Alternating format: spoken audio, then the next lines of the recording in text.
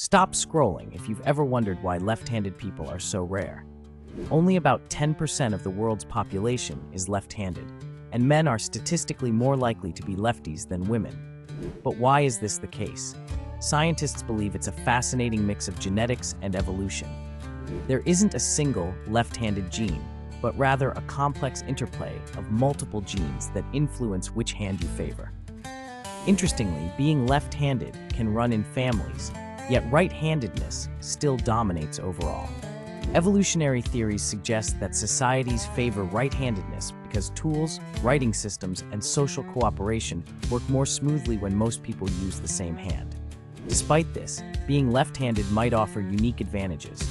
Studies show lefties are more likely to excel in sports requiring fast reactions like tennis or baseball, possibly because opponents are less accustomed to facing them.